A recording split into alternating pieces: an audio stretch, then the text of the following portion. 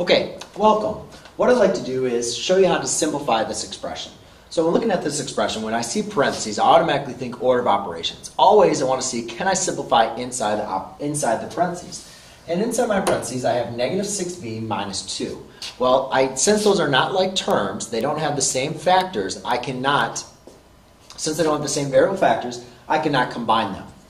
So, therefore, now what I'm going to have to do is look into what next do you do with the parentheses. Well, you can always apply the distributive property.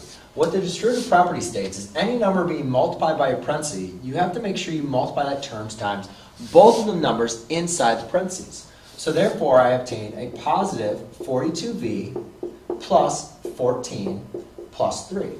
Now, remember when I was talking about combining like terms, when I'm talking about the same variable factors, that means if a term that I have has a variable as one of its factors, I can only add it to another term that has that same variable.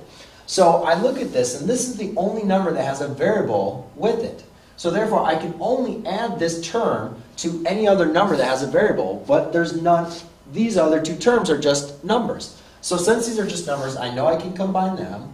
So I have 42v plus 14 plus 3 is 17. And there you go. That would be my simplified answer. There you go. Hope you enjoyed. Thanks.